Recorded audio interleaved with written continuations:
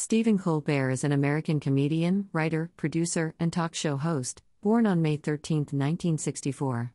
He is currently 58 years old. Colbert began his career in comedy as a member of the Second City improvisational comedy troupe in Chicago, Illinois. He went on to work as a writer and performer on several television shows, including The Dana Carvey Show and The Daily Show with Jon Stewart.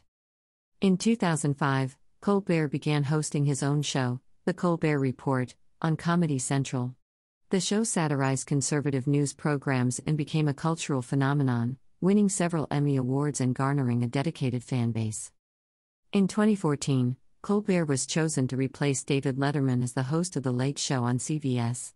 He has since become a beloved late-night host, known for his witty commentary on current events and his penchant for interviewing a wide variety of guests. Colbert comes from a large Catholic family of 11 children. He has been married to his wife, Evelyn McGee Colbert, since 1993, and they have 3 children together. As for his net worth, it is estimated to be around $75 million, according to Celebrity Net Worth.